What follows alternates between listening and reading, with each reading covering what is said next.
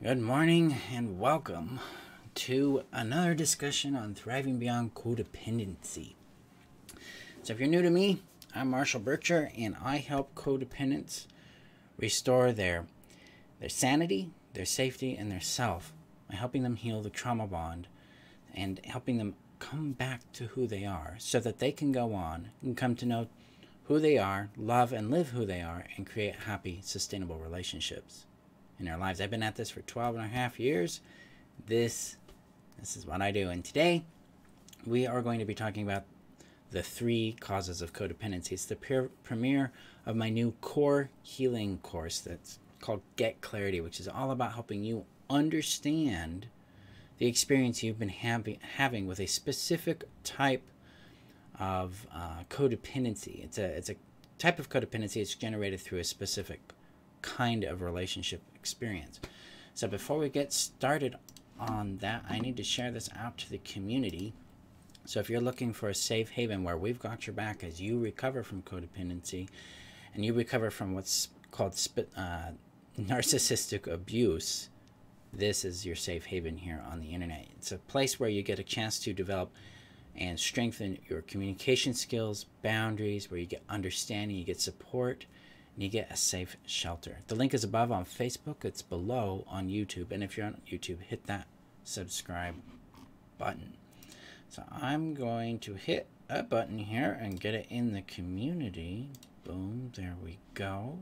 So, and it's working. Yay! Say hi in the comments. Let me know you're here.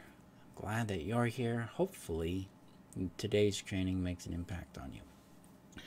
So, in this, I want to give a little overview of what I'm doing here. So, Get Clarity is a course I've created. This is part of it. It's a live thing I do here on Facebook and through email. And the goal here is to help you understand your experience so that you can see that you can heal.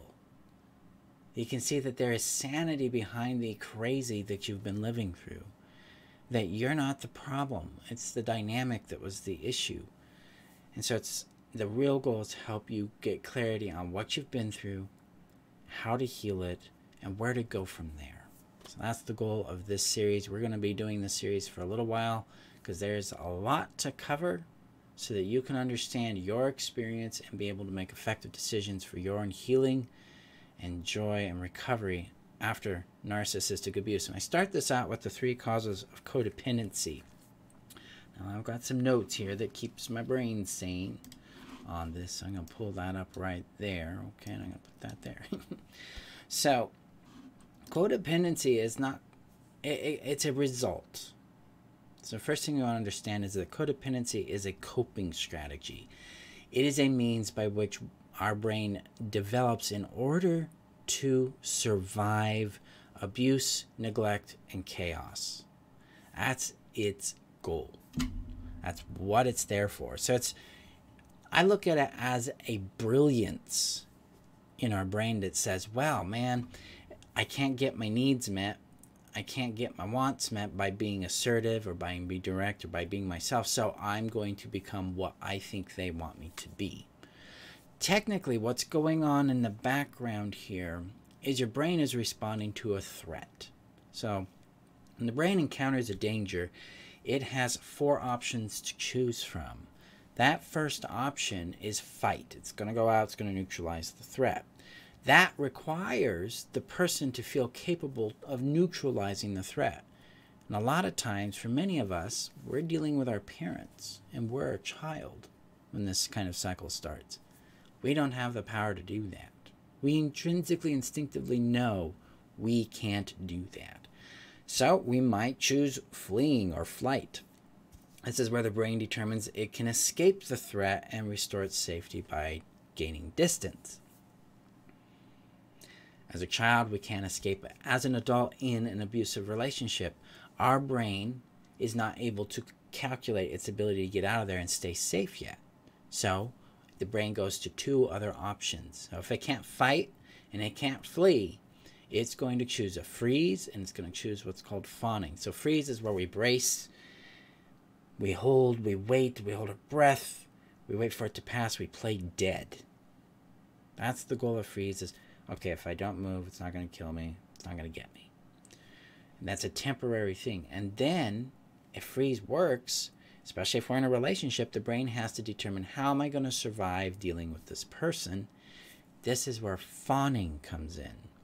Fawning is the response in the brain that says, if I make myself appealing to this individual, I will get love and I will survive. And maybe if I become just perfect enough, they will love me and I will feel valuable and worthy and lovable. That's the goal of fawning, is to become appealing to the threat so the threat doesn't harm us. That is the genesis of codependent behavior. And this fawn response can be triggered through 3 specific kinds of relationship dynamics that then result in codependency. Okay, so cause number 1 of codependency, relationship dynamic number 1, is the toxic relationship. Toxic relationships run on 2 specific cycles. One's called the SAD cycle, which stands for seduction, abuse, and discard. This is what we experience with the other person. They seduce us, then they abuse us, and then they discard us, and then they come back around and seduce us again sometimes, and we go back through the abuse and back through the discard. Round and round and round we go. So that's the relationship dynamic. Emotionally, the target or the codependent's experiencing their own emotional cycle, and that is euphoria. Hey, they're seducing me. Oh my word, someone likes me. Someone like this wants me. They value me. They're really into me. I'm finally hearing things I've always wanted to hear. That would be the euphoria. This is where we create a fantasy about this person. And we'll get more into this in future clarity classes here. So we go through euphoria, then we go through distress, because when the abuse starts, we start to feel the distress. We're like, what did I do? What's wrong? What's happening here? I don't understand. This is completely opposite of what it was when we started. I'm confused at what's going on. And then in distress, we tend to try to get it to work. We either become more perfect, we try to do the healthy thing and address the problem and assert a boundary, and they tear us down for it and they abuse us for it. This is that cycle right there, abuse and advocacy, flip. And then this is where the fawn starts. This is where we get triggered into a fawn state, and then we try to please and become perfect to them. And eventually they get tired of us and they discard us, and this leaves us with the 3rd element of this emotional cycle, which is despair. This is where we feel gutted, where we feel worthless, we feel non-existent. We feel a deep depths of despair, of depression, of emptiness. And we wonder what we've done to deserve this. We look at ourselves as intrinsically and wholly unworthy, sometimes disgusting, sometimes maybe we don't even want to exist. That's what's called EDD cycle, which is the emotional component to the seduction-abuse-discard relationship cycle. So that's relationship type number 1 that generates codependency. This is my specialty. This is the kind of codependency I focus on. It's the codependency that I have a lot of personal experience with and working out, and have been very effective in helping people break free of that dynamic. So relationship type number 2 is the emotionally unavailable relationship. This is where attachment styles come into play very, very clearly. So what happens in childhood is we develop an emotional experience or an attachment experience with our parents, and it'll be one of 4 things or a combination of them. It can be, I feel secure with my parent, I can be who I am, they'll love me, they're reliable in their responses, I feel safe being myself with them, I feel seen, valued, and sheltered by them. Then we have what's called anxious attachment. Anxious attachment is, I'm not sure what's going to happen to me. They're unreliable, but sometimes they're really warm. They're not generally abusive, but they're not available or not attuned.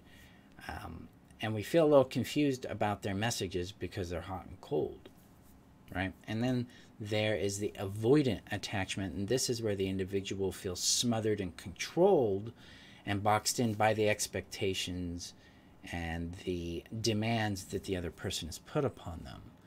This is where an overbearing parent is smothering a child, trying to get the parent's needs through the child. And so the child wants space, and they want independence, they want freedom from the other individual, so they run. So the avoidance run, anxious chase.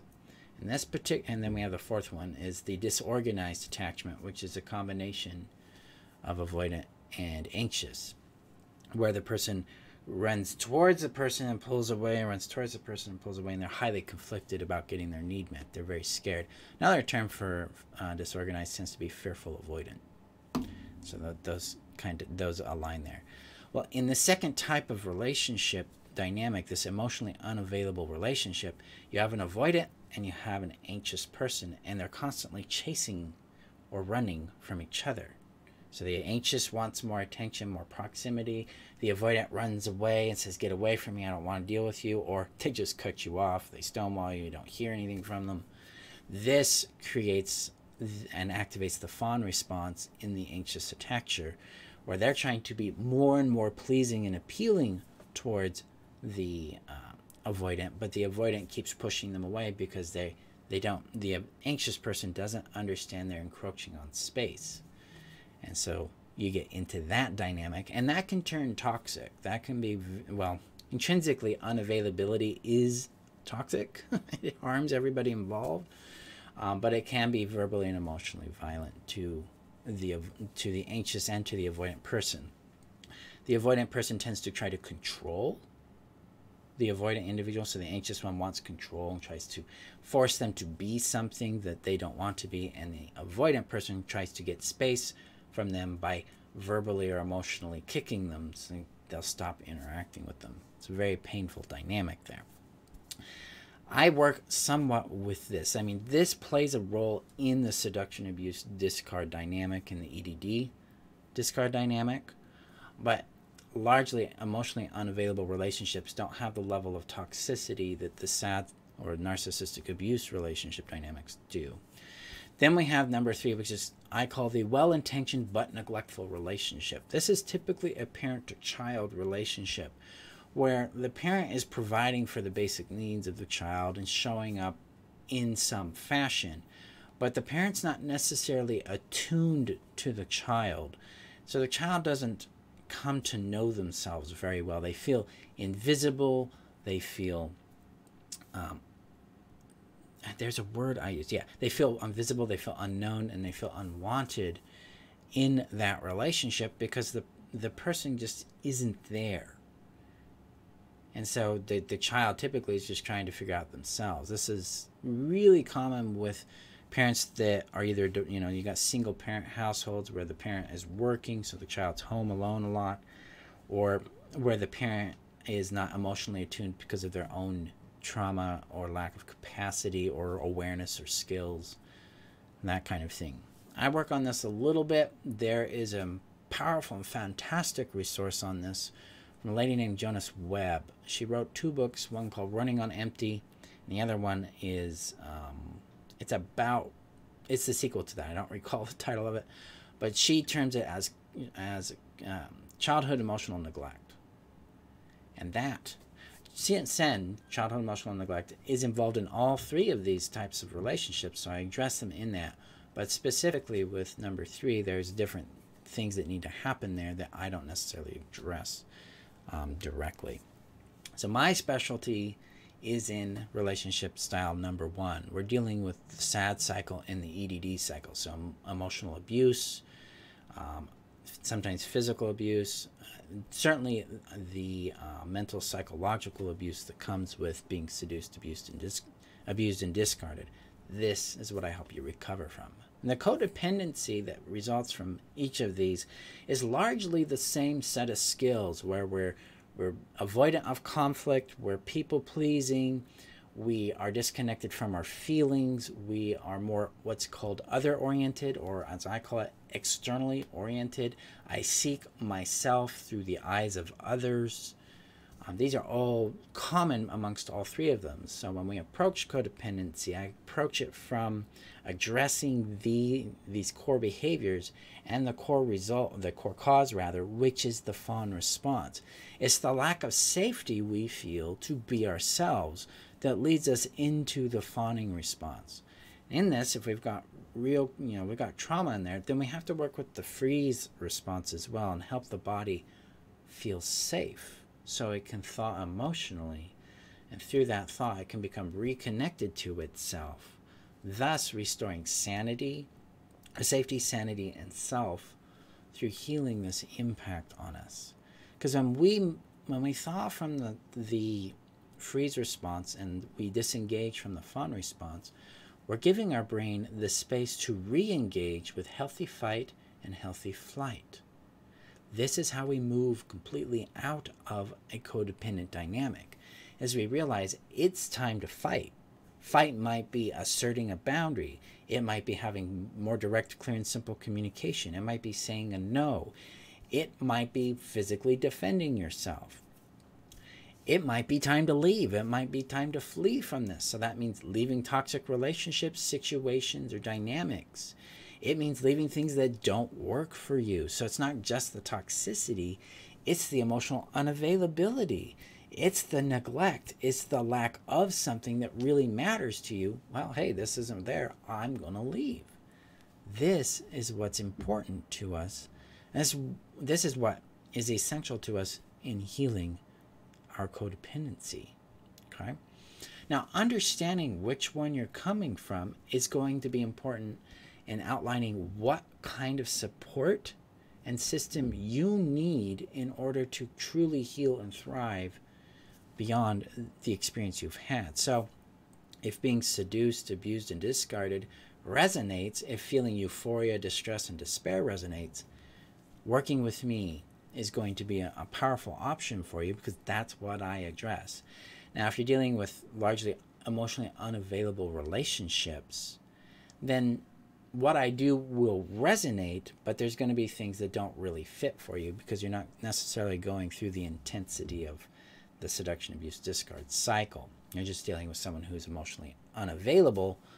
And so I would look for work on, or people who are specialized in dealing with anxious attachment development and healing that, so that you can then identify and choose more secure partners in your world. Because frankly, you're not going to change anyone. Dating someone, getting to know them, building a relationship with them isn't about hoping they'll change. It is about accepting them as they are and building a relationship based on who they show up as, not who you hope they'll become. And then with number 3, I definitely recommend Jonas Webb's material and work on healing childhood emotional neglect. So going forward, all my work and all my focus is on the toxic relationship dynamic. So when you work with me, you're watching these trainings, you're on my YouTube, you're on my Instagram, you're in the community. All of my work is focused in that cycle. I do address the other ones because they are components of this type of relationship, but they're not the dominant focus. So the reason I'm sharing this is so that you can make an effective choice as to what matters to you and what you need, so that you get the help and the support that you need that's really relevant to your healing and well-being. Now, let's see. Those are the 3 causes of codependency. They are codependency is a result of these things. All of them trigger the fawn response at certain levels. Now, you're going to find throughout your life, and you probably notice this, that you may not fawn with everybody. If you don't fawn with everybody, that's an important signal. It's a signal that you're probably dealing with number 3 or number 2. But if you find yourself fawning with everyone, just there's no one you really can assert yourself with, you're scared of it in general, you're dealing with number 1. So that can give you some clarity or some criteria that clarifies where to go and what to look for in your assistance, whether it's with me or with other individuals who assist narcissistic abuse survivors in this, or individuals who've gone through a seduction-abuse-discard cycle. Now, narcissistic abuse is a very specific term. This is a very specific kind of abuse because it has an element to it that is grandiose through the other person. It is the other person absorbing you. You are an object to them. You are the cookie that they want. And so they have no regard for your well-being. They have no expressed empathy for the impact they have on you. They have no awareness of themselves and how their behavior affects you or others. They feel chronically like they're a victim, especially if you hold them accountable for something. They cry victim. They're always the victim, and they're usually the worst. You know, they're the most victimized ever.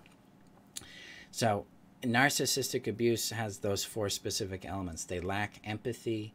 They have an absorption. They want to consume you. They see you as an object or as a possession. They have an utter disregard for boundaries, so they just completely violate it. They lack accountability. They don't care. And you'll also notice in our 5th element, but they tend to make everything about themselves. And sometimes if you're dealing with someone who is actually grossly narcissistic, they'll be like, you should be grateful I'm in your life. I mean, my word, who would love you? You'll find out nobody would love you except me. That is a narcissistic. That's narcissistic abuse 101 right there. These are individuals. These are brains that look at people as objects. They look at them the same way you would look at a donut. I want that donut. You're not considering the donut. You don't consider how it feels. You don't consider what it's doing in its day.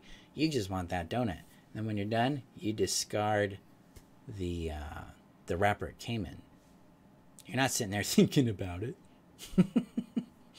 You're enjoying the donut. Narcissistic people view people that way. They are an object. They are a means to an end for them. They provide what's called supply. Supply to a narcissistic individual is a sense of power. It's a sense of existence. I call it narcissistic inflation. It's where they become themselves by feeding off the other person. It's a predatory energy. It's a vampiric energy. And they do this because they are in black hole. They have no self. They have no internal locus of self. And so they've got to consume it from others because they don't have their own internal generator. So that is what I focus on, is helping people recover from the abuse cycle of seduction, abuse, and discard with people like that. So let me know what you think in the comments below, guys. Today I want you to take a moment and see where your codependency, if you're dealing with codependency, because not everybody is, where it comes from. Which one resonates most for you? And then start doing your research as to what you need in order to thrive beyond it, because that's ultimately my goal for you, is to discover that you too can be happy after these kinds of relationships. And that includes knowing, loving, and living who you are. That includes having relationships where you're valued, where you're seen, loved, and valued for who you are.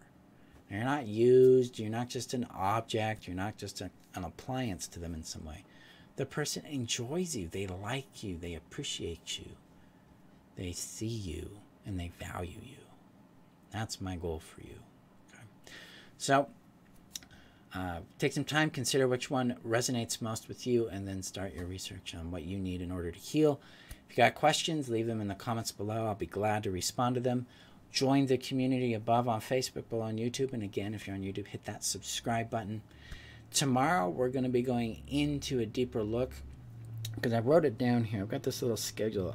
We're going to talk more about those 4 F's of danger, the fight, flight, freeze, and fawn responses, so that you can understand where your body's coming from, what we do with it. Okay? Appreciate you guys. Be safe out there, and I will see you in our next discussion.